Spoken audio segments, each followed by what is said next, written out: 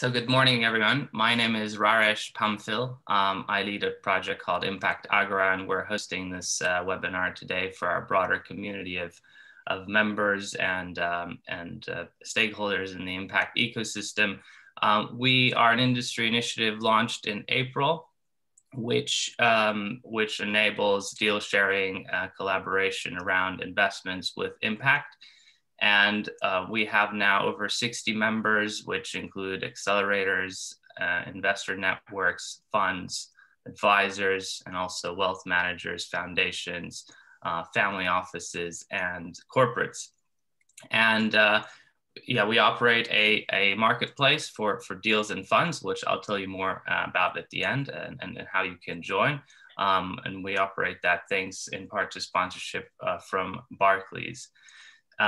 The panel we have here today is focused around corporate venturing in the context of impact, and you'll see there are many different models to that. And we have four great speakers who will introduce themselves, and our moderator James Ferrier from Barclays. James leads what is called the Sustainable Impact Capital Initiative, which was launched earlier this year to fund innovative, emerging, high growth businesses with environmental impact. It's a 175 million commitment that is being managed out of the principal investments team in Barclays Group. And they've already started to make some investments, which James can tell you about. So without further ado, I'll hand over to James, who will introduce himself and the other panelists. Thanks. Thank you very much, and good morning. Yeah, my name is James Ferrier. I work in a principal investments team at Barclays, and our team is mandated to originate and manage private equity positions on behalf of the firm. Traditionally, we've been a strategic investor investing in sort of fintech companies looking to innovate and disrupt financial services. However, we've recently expanded our mandate, launching the Sustainable Impact Capital Initiative to foster innovation in sustainability, and we'll touch on that in a bit more detail later. Over the next 30 minutes or so, we're going to be talking with our panelists on the topic of how corporates are investing in impact. Activity in this sector is trending upwards, but the approach taken by corporates does indeed vary, which we'll hear about today. The Impact Agora network has brought together an extremely diverse audience today, ranging from companies who are interested in launching or expanding what they do in the impact and corporate venturing space, to entrepreneurs who are planning their next funding round and assessing whether corporate venture capital is the right fit to them, or to those who have an active role or a general interest in the impact investing community. So we can expect some fantastic Q&A from the audience to test our panelists at the end. But let me introduce this exciting panel with experts from across the spectrum. First of all, we have Katie Hyson. Katie leads on thought leadership at Business Fights Poverty, which is a collaboration network focused on social impact. BFP works closely with corporates to define and amplify their impact strategies. Secondly, we have Ashish Kumar. Ashish joins us from the Shell Foundation, where he's responsible for leading, managing early stage venture funding activities across the emerging market impact portfolio. He has a focus on climate finance, clean tech, circular economy, agriculture, and mobility. And thirdly, we have Jamie Rowles. Jamie is head of investment at Sky Ocean Ventures, leading the fund's investment processes and portfolio management. He has experience across the early stage investment lifecycle at VC funds, both in the UK and the US, and has helped to build strategies around several new fund launches. So let's start at a macro level and start with you, Katie. You work with a large number of corporates. Perhaps if you could sort of kick us off with what you do at Business Fights Poverty. Thank you, James.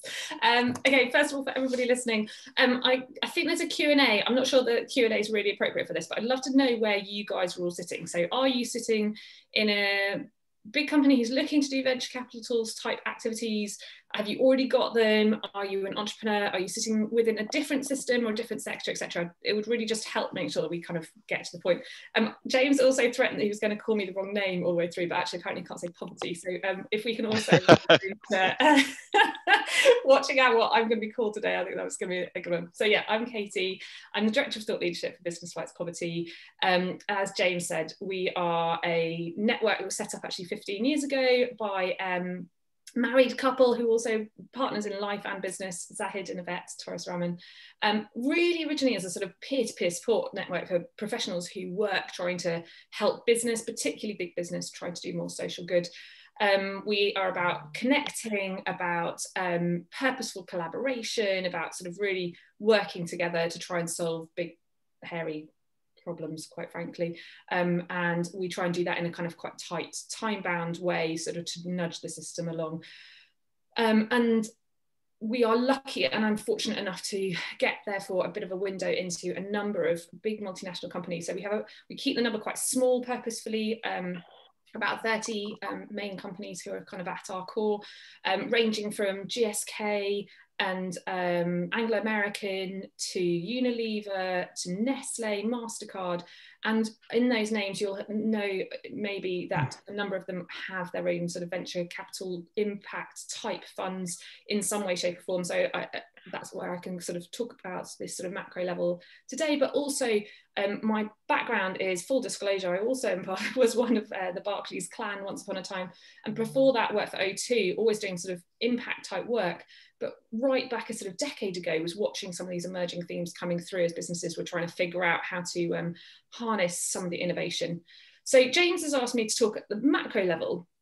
So first of all, why might corporate think about getting into this space? Now, for some of you who've already got your business case, fantastic, no worries. For those who really haven't sort of thought about this yet, for some companies, it's very much around sort of the evolution of their own sort of traditional, perhaps that's an unfair word, but philanthropic or community investment type program. So it's much more around how do you get more strategic with your investments? Is there a way to make sure there's a kind of return on investment rather than just, quite frankly, pushing that funding out there, hoping that it's going to do some good and it might rub off on you at some point.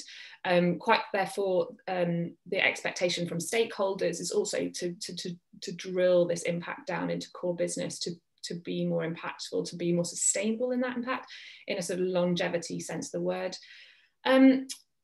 The EVPA, who've done quite a lot of research on this, will talk quite a lot about a convergence. So they'll talk about a convergence of corporate innovation work for core business investment, but also the different strands of the traditional CSR type impact, community, sustainability, etc.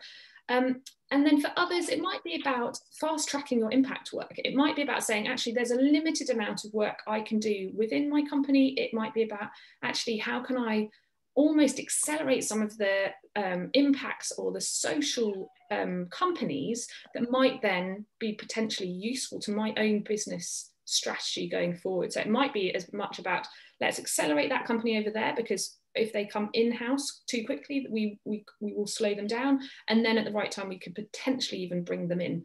So there's a kind of hybrid model, and that then takes on my second part of this answer to James's question, which is, what do corporate social impact venture programs actually look like? Now, if you asked this question even probably about 2 or 3 years ago, the answer would be a little bit different.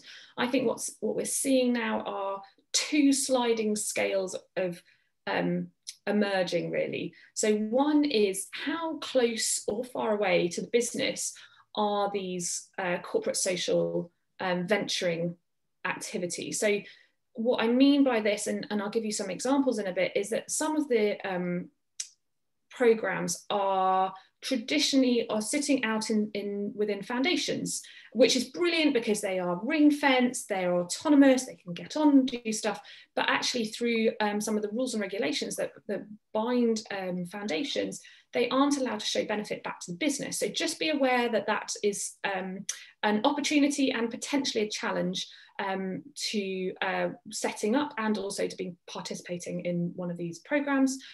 But likewise, if you are sitting at the sort of other end of the scale, which is that they are really, really deeply embedded within a core business, so the business is much sort of investing in you completely as the corporate sort of venture impact business, they will lean into you and the sort of expectation, and maybe the patience might be a little bit different in terms of expectation on return on that investment. So I think there's that sort of sliding scale. And then the second part of the sliding scale is how much investment. So both in terms of capital and also additional support. And again, that's a real sliding scale. It could be, you know, we're only looking at really scalable or already ready to scale and really make impact type of organizations, right through to sort of seed funding. And again, they're sitting on that sliding scale and really both consolidating, as I mentioned earlier on, but also kind of expanding. So some examples and some sort of terms that you might hear about. I mentioned foundations already. There's also the sort of strategic investment activity that you might hear.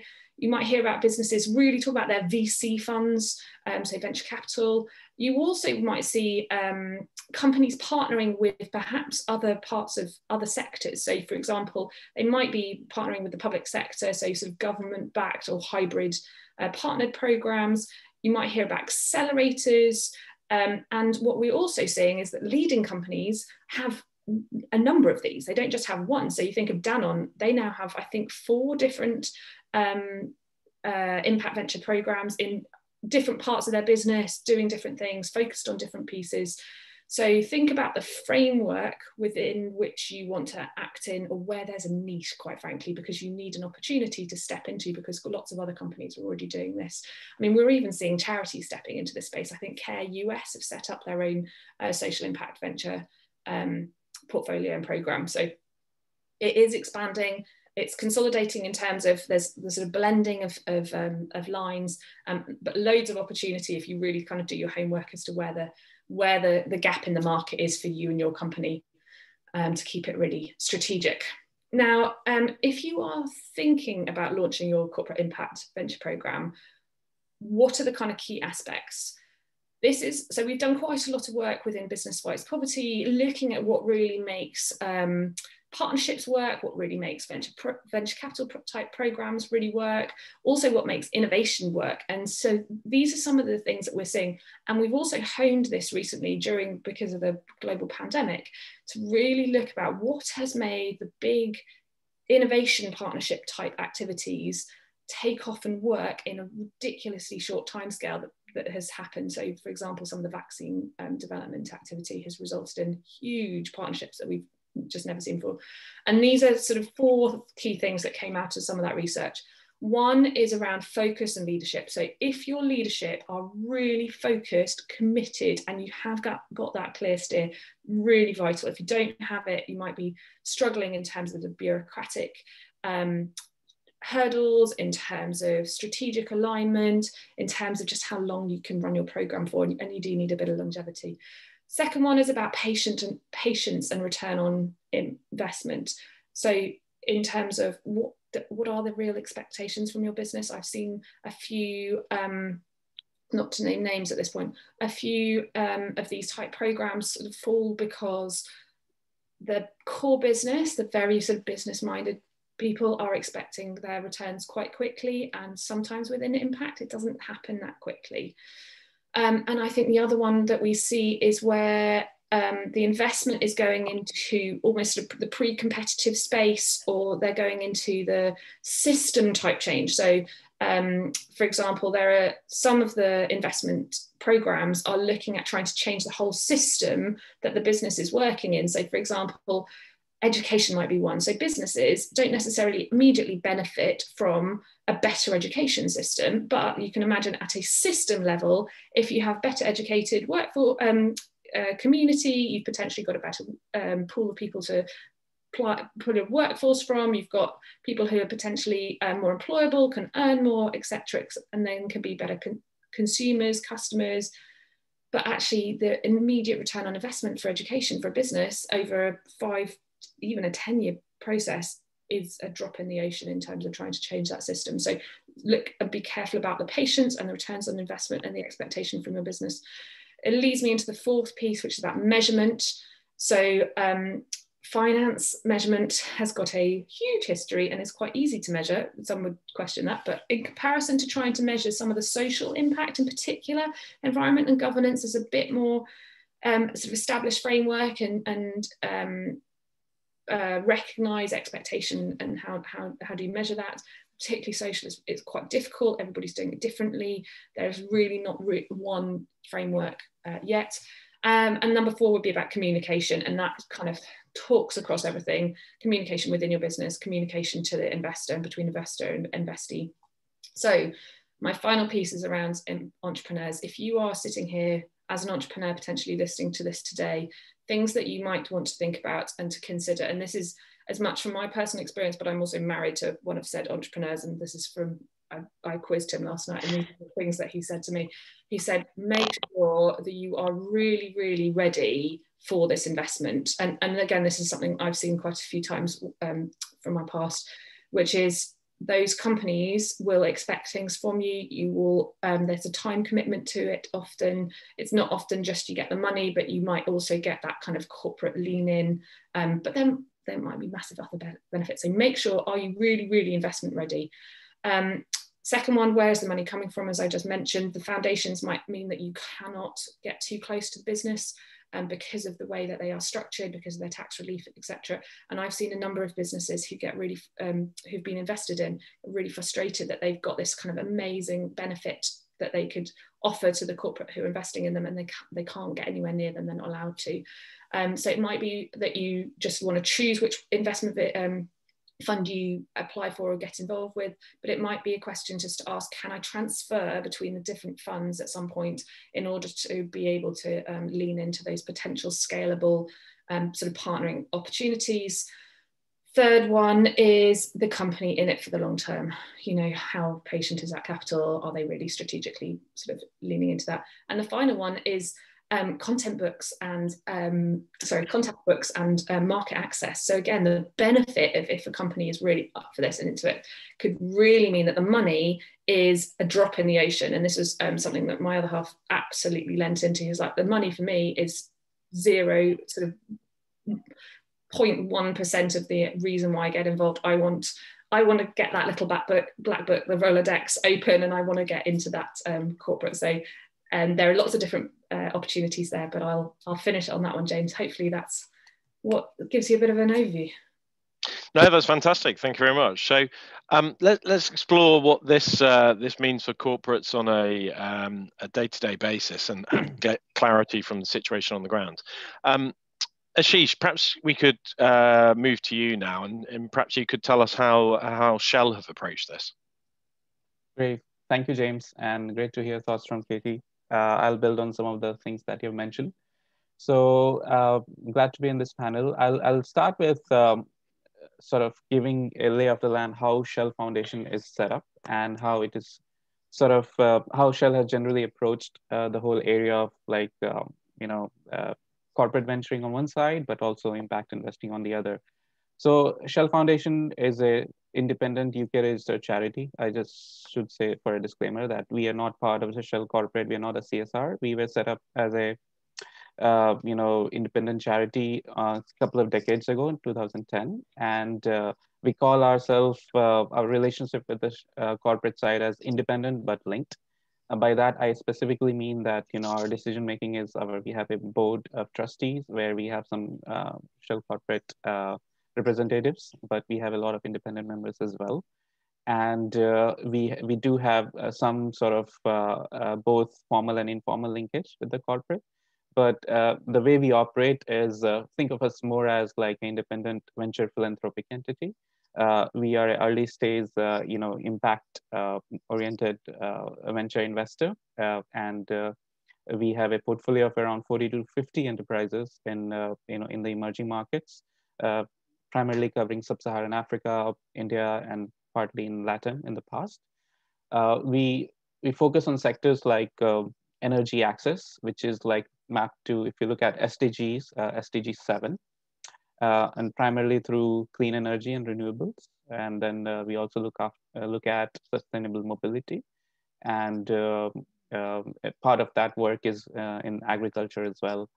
Our role, what we try to do in our work is to create, we have the thesis around market-based solutions to impact. So we believe in that. Any sustainable business models can create large-scale impact, which is kind of building on like decades of how developmental work has been. And for us, success means like taking a early stage venture, like a social entrepreneur, and giving them high risk grant capital in many times, and de-risking their business model as well as technology in some cases, to a point where they can attract large scale capital, commercial capital.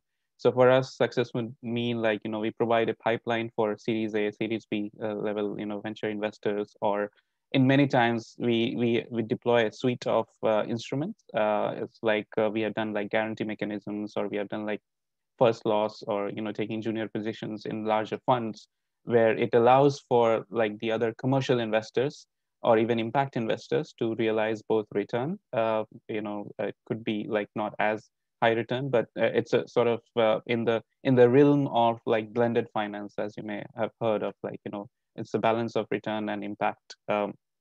So we play that catalytic role at early stage, which provides that sort of high quality pipeline, or in terms of pure investing, like the deal flow for more late stage investors. And besides that, we focus a lot on what we call ecosystem building. As Katie, you were referring to some of the like systems, thinking approach and the need for that in a number of sectors. So we have done a lot of that in the sectors we care about, and we are passionate about, be it sort of energy access, or mobility, or cooking, also clean cooking. So there's like industry associations we have helped create. There's like standards bodies which we have helped set up, and we have also examples of what we call market accelerators, like entities which help any venture, not just our portfolio, but any venture in the sector, to sort of address some of the key market barriers, be it around payment solutions in Nigeria, for example, or be it around like working with the government on more forward-looking policy lobbying on renewables in Uganda or like Ethiopia. So our approach is in that way, looking at all the pieces and what could lead to like any solutions to scale. We are obsessed with scale, and we don't want like to be have a scattergun approach where we have like hundreds of in our portfolio, or typical like how grant funding used to be in the past. Like you have a grant application, you apply, and there was limited follow through. What we try to do is be hands-on active venture builder. We support the enterprises in many ways outside our grant. Like be it sort of their sort of fundraising challenge, be it sort of marketing, operations, and then take them to a stage where they can attract commercial funding. So that's more on like how what is our portfolio like, and perhaps James, I can talk a bit about how Shell broadly has other sort of arms that are involved in investing or venture part. Yeah, absolutely. That would be quite interesting, especially around, we've heard about the Shell Ventures and those teams. So perhaps if you could just give us very briefly a summary of that would be great. Yeah. So yeah, first of all, I represent foundation, but I will share what the corporate has been doing from what I know of. So Shell, in terms of like venture investing, depending on the stage of different interventions or businesses, they have a number of programs or initiatives. There's like looking at very early stage venture funding as well, which is more even like research level work that they do. They have different programs. Then they have teams of Shell Venture, which is looks at investing more at like I believe Series B or C level, and more into anything around sort of not just like renewables, but broader energy access, even oil and gas. So and then there's another team, another setup a few years ago. It's called Shell New Energies, which is primarily looking at, renewables and, emerging clean technologies. They have a mandate, and I think it's public, around like 1 to 2 billion almost per year to do investing. And the key difference, I would say, between those entities and us at Shell Foundation is that they are tied to the corporate's, commercial interests, and they will have to, benefit corporate commercial in commercial way in the long term. And that's how those strategic investments, as some of the examples Katie was saying, like, it's driving innovation for them in that way. However, we at Shell Foundation, we are like, we have a thick Chinese wall in that way, and we have to ensure that there is no sort of commercial, interest for the corporate side, and we try to sort of really demarcate that, as clearly as possible, and we take necessary steps towards that in terms of our controls and how we operate. It's not just us. I can mention a couple of other examples of other corporates who have, done it. So, for example, MasterCard and MasterCard Foundation are, again, like, two very different entities. MasterCard Foundation was set up, I think, back in 2006, and they have a pure charitable objective, and they are, I think, they run like massive, more programmatic investment rather than venture investment. I may be wrong. Maybe they have done some venture investment as well, but there are then again corporates like AB and Bev, which have a venture accelerator called JetX Ventures, both funder and accelerator, and a lot of the work that, let's say, the accelerator does is also tied into the broader goals of AB and Bev in terms of inclusive supply chains and making the kind of, let's say, the farmers they work with in emerging markets in sub-Saharan Africa, they want to make them more, focus on areas around financial inclusion. And in that sense, they have done investments into enterprises, let's say a blockchain enterprise, which enables that, financial inclusion. So there are different approaches to how, like, a number of other corporates have taken at the intersection of what we call, like, corporate venturing and sort of, pure impact lens, be it across ESG. And I think our work at Shell Foundation has been primarily focused on building these types of catalytic solutions, which can be scaled in the long term. So I'll stop there, and I can focus on any specific aspects if that'll be useful. No, that's brilliant. That's brilliant. Jamie, perhaps we could move to you now with the sort of same question, so that we can understand how Sky have approached this. Yeah, fantastic. Thank you, and fascinating points to build on, really. But so yes, I lead Sky Ocean Ventures, which sits within Sky's bigger picture team, which is, fundamentally its corporate social responsibility group, and there are multiple strands to that, social, environmental, general kind of responsible business elements. So it's kind of, there's already a taxonomy there that's a little bit complicated if you're coming at this from an entrepreneurial standpoint, but we are primarily focused on the environmental kind of side of things. And Sky as a corporate has historically had multi-year environmental campaigns as a media company, as a news organization. And so for the last 4 years, really, we've been running something called Sky Ocean Rescue, which has been a campaign around ocean health. And one of the big themes, obviously, has been plastic pollution, which I think has been an issue that we've all seen and heard about a lot over the last few years as a result of kind of media coverage.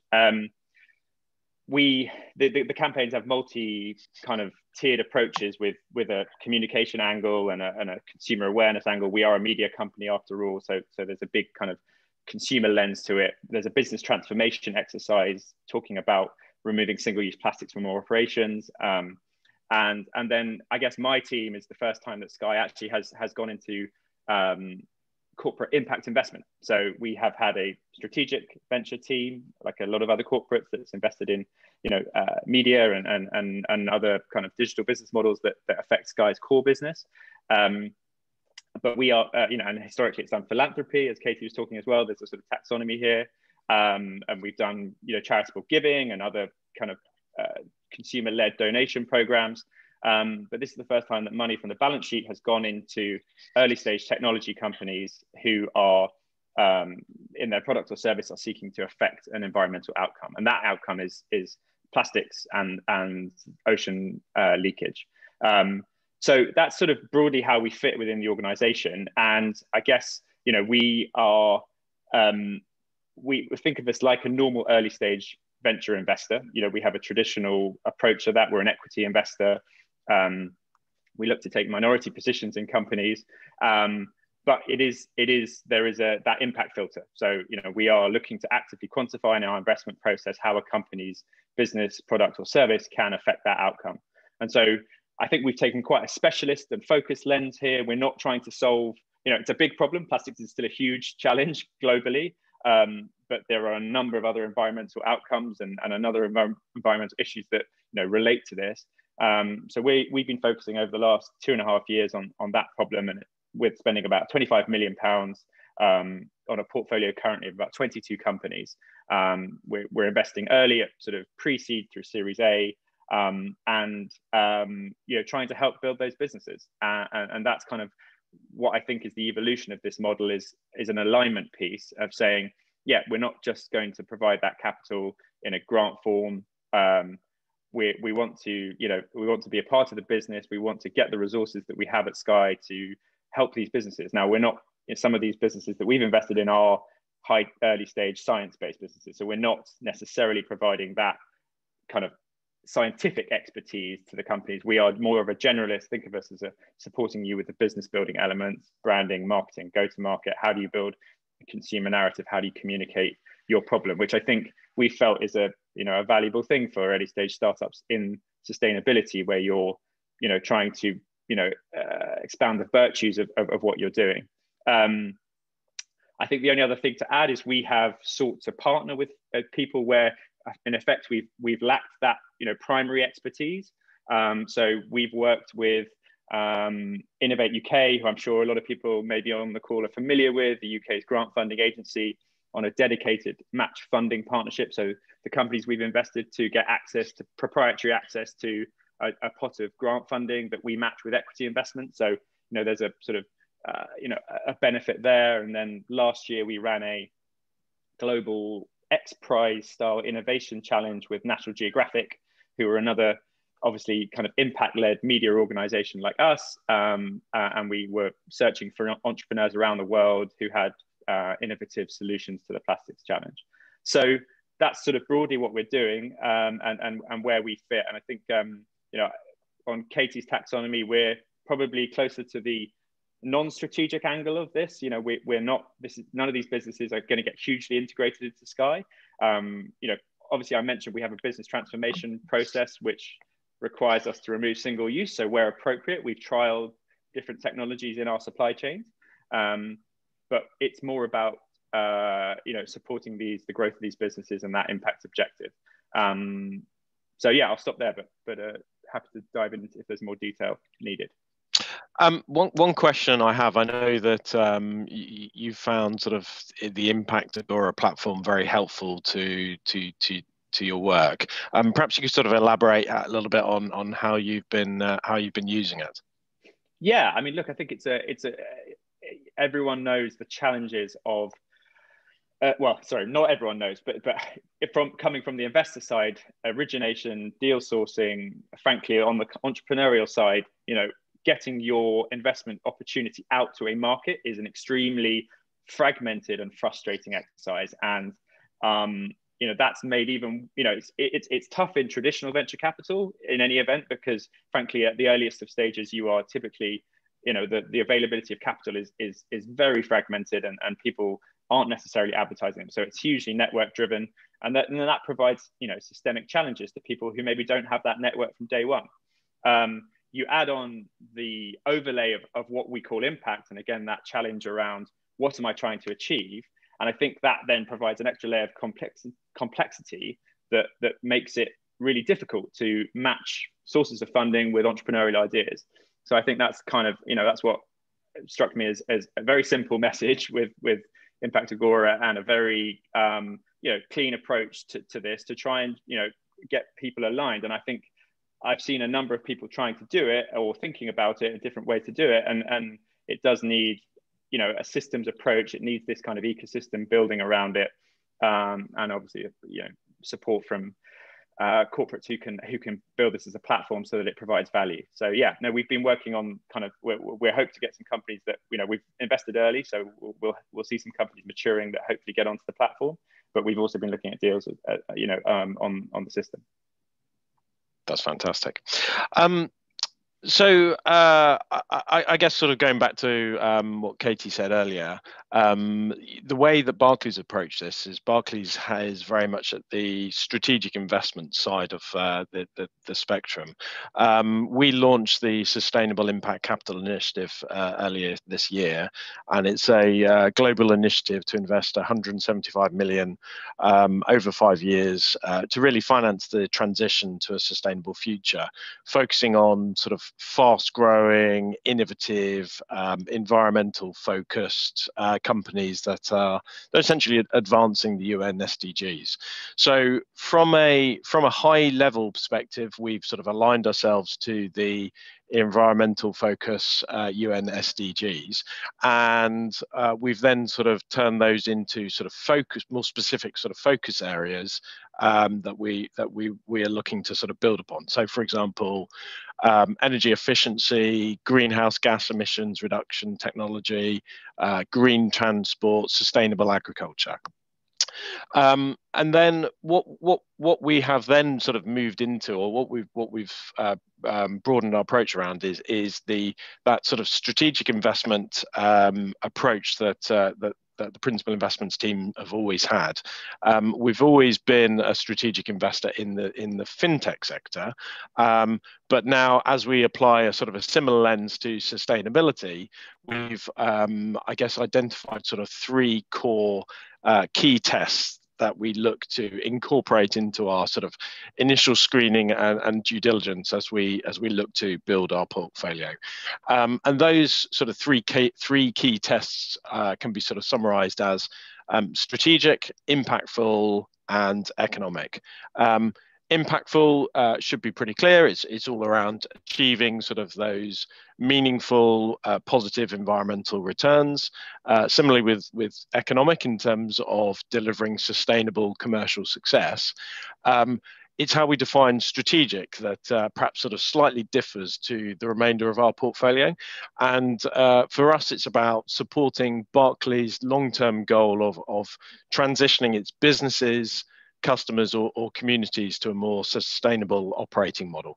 So it's both internal, looking at Barclays' own sort of carbon footprint, but also external in terms of helping our clients to transition. And we think this is an incredibly exciting expansion of our mandate, and look to be sort of building onto this in 2021 as we move forward. So I'm conscious of time because we want to receive questions from the audience as well. So I guess Katie, perhaps if we can go back to you, based on what you're hearing. 2020 has been a bit of a basket case of a year, but let's look ahead to 2021. What more is needed from corporates to grow this space? Yeah, thanks, James. Yeah, if we could just park 2020, just move on. Although for some it's been, as I mentioned earlier, an opportunity to really kind of figure out how to accelerate and partner really, really well. So to answer your question in terms of wrap-ups, what more from corporate? I think a couple of things. One is it's just maturity, consolidation. It takes time to figure out where the opportunities are. James, to your point about your framework or your criteria, actually what goes in all of those boxes? How do you prove those returns on investment across those different axes? And I think that's for the corporate, and I think it's also the same for the entrepreneur, because I think I personally have seen a number of entrepreneurs who feel sort of let down by the accelerators that they've joined, or their partnering attachments to corporates, because perhaps they just had a slightly misaligned communication with the company and expectations are a bit out. So I think it's about figuring out how to talk to each other really, really well and really understand what their expectations are and get it mapped out properly and get those frameworks kind of really anchored in. As you mentioned earlier, platforms like the Agora are absolutely essential in terms of maturing the ecosystem, so that actually we can enable that kind of deal flow, enable and match companies and organizations and impact activities together. In terms of is this kind of a genuine opportunity or a way that corporates are going, I don't think we'll see corporates go backwards. I've heard, so we've done a listening exercise just in the last couple of weeks with some of our main supporters across business fights poverty, and the number of them who I have worked with quite closely actually before 2-3 years ago, who I would say that they were still a kind of bit of a bolt on to their business, who are saying to me now, we are really doing impact deeply, we are doing it strategically, it's from the top, every part of the business wants to be part of this, they're not seeing this as a bolt on. And I think impact venturing is the same, it just needs to kind of continue, quite frankly, to mature. So credibility, I think we're kind of at the tipping point. You know, there is money to be made, there is impact to be had, it's about just sort of, quite frankly, going on. I think in terms of kind of trends for 2021, to your kind of question, because of that maturity, because of the speed of it, I think there's a kind of, you know, how do you do this? Can we sort of share best practice? So it's like platforms like this, it's conversations that we're having now.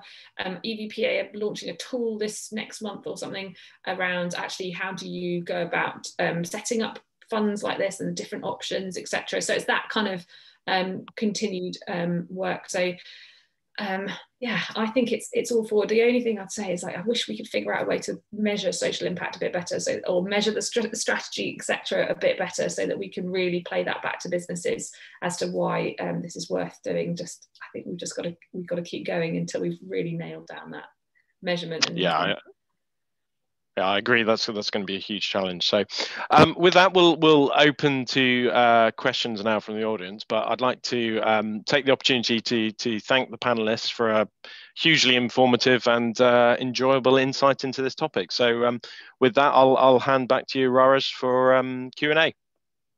Yeah, thanks, James, and all of you for the initial comments. Please do use the Q&A box, which is open. And we'll take questions from there.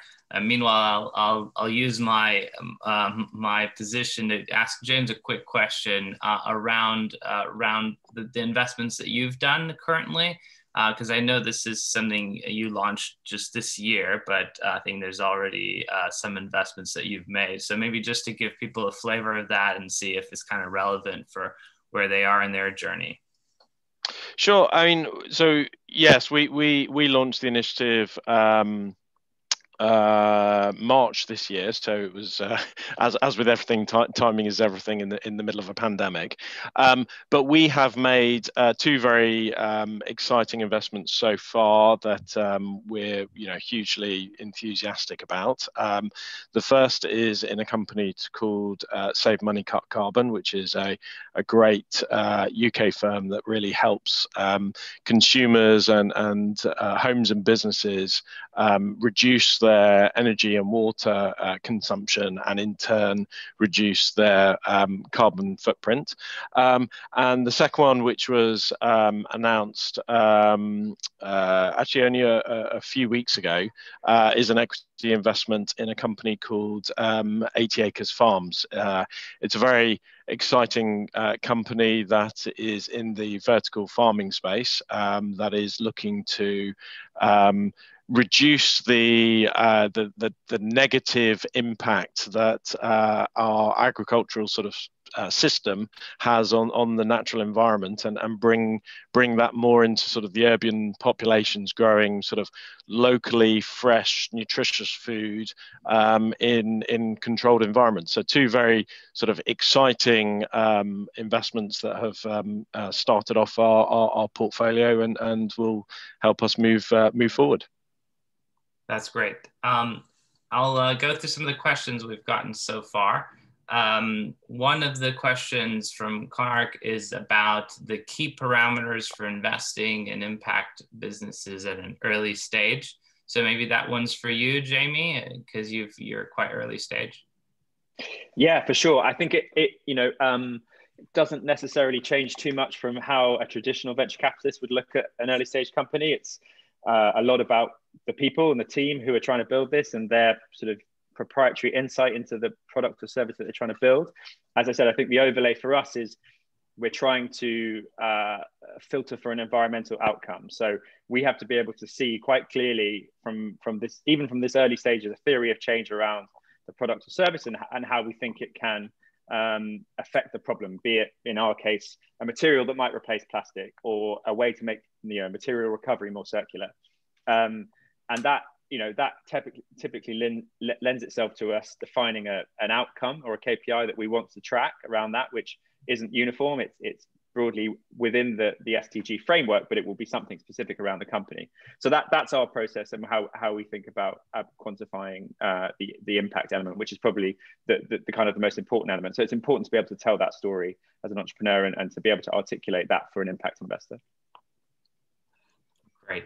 I think earlier Ashish could comment on that as well, but there's quite a few questions coming in. So let me turn on to this one about the benefits for corporate to enter this space of corporate venturing or corporate impact venturing. And James, maybe just going to you, because I think this is quite a recent initiative for Barclays and you probably know kind of how it started. I think your explanation was great in terms of the expanding the remit of what is strategic, but in terms of maybe what other benefits accrue to the bank or to the customers or even to your team as a result of this activity, is there anything you want to add? Yeah, I mean, so I would say there are a number of sustainable product teams across the bank, and we are but one in our area.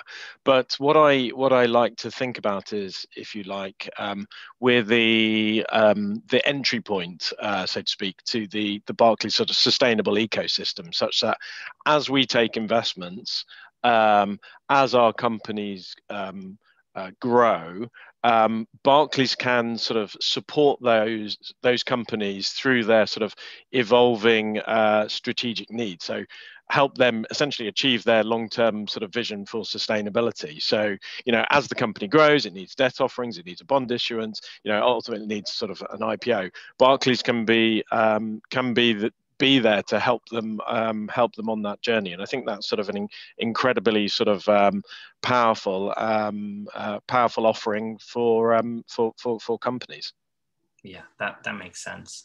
Another quick one from Muna about whether investments need to specifically have a social mission or whether they're just avoiding negative impact. I think all of the speakers have shown that they have some impact thesis, and this goes beyond ESG. Maybe just a last one then from Chris from River Simple.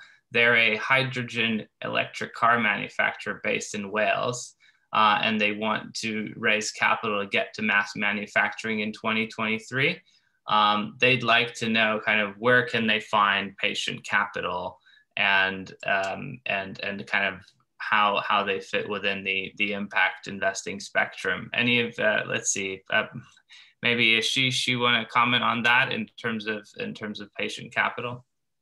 Yeah, I think when it comes to patient capital, the approach to providing that has really evolved over the last decade or so, and we call ourselves providing patient capital, and we have demonstrated that with a number of enterprises. We provided 10 years of patient grant capital to enterprise, led them all their pivoting and transformation of the company. It was a mini grid company in India, and eventually they attracted a Series B funding, and then we sort of graduated them.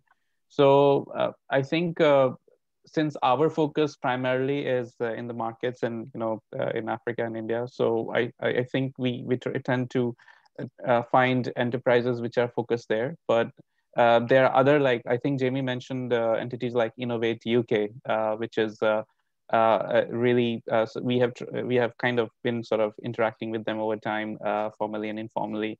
And I think a number of those types of institutions are right, and for applying for any kind of funding, as well as there will be other foundations and even venture entities which can look for to provide any both commercial, like equity positions or even grants that So I mean, from this market perspective, I can't elaborate, but from emerging market, I can give many examples. Yeah, and I think as you said, with the foundation angle, that leads to even more patience and perhaps a strategic arm. I will wrap us up there in terms of the speakers, but I want to give you just a few updates from Agora for a couple minutes before your next meeting. So first of all, we wanted to share a recent investment that has completed through the platform. It is a business called Rowles, and it came through a partner called Accelerus. They have raised a 2.8 million round. It's actually still open for top-ups, but one of the investors came through the platform, and that deal will definitely close before the end of the year. And actually, on that point, I wanted to say that actually Shell Foundation, Sky Ocean Ventures, and James's team are all users on Agora. So if you are essentially one of our members, or if you are funded by one of our members, you can get your business listed on Agora, and then they can review it through there. And thanks to all of you for kind of being early adopters on our journey. And just to highlight some of our other transactions and opportunities, this is a list of some of the deal flow that has come through the platform. I'll highlight some that are quite recent. We've had 3 charity bond opportunities from Triodos Bank UK. We have a sustainable consumer business from Sustainable Ventures, which is raising a 1.2 million round. We have a carbon capture business that is raising a 20 million round. It's based here in Europe, and it's coming from Blue Wave Innovation Capital. We actually also have a vertical farming business, a second deal from Accelerus, and also a ag tech fund from Ireland, which is quite exciting, as they've gotten a cornerstone from the European Investment Fund. And lastly, a water innovations fund that's also come through recently. So I think some exciting opportunities that you guys may want to look at if you are members, or if not, request to join. Here is a reminder of our criteria. It is, depends on what type of organization you represent, but we look for people who can provide several opportunities per year, or who have a kind of a mandate to invest around these impact themes. And actually, on that point, we've already reached over 60 members. Here are some of them, but we're also finalizing a member directory, which is available through the portal. Will be available this week, and then you can actually read about each of their focus areas, ticket size, investment themes, etc. Lastly, wanted to to say also big thanks to our colleague Ash Brown, who's leaving us in December to pursue a new role in Ireland. And huge thanks for everything. We wouldn't be here today without your dedication, energy, and hard work. And at the same time, we're welcoming back Matt Davies from Delio for a secondment to Agora, and also Stefano Capanari as a fellow. So huge team effort behind this. And also thanks to all of the partners for your involvement so far. Thank you also to the speakers for your great thoughts today and the insights.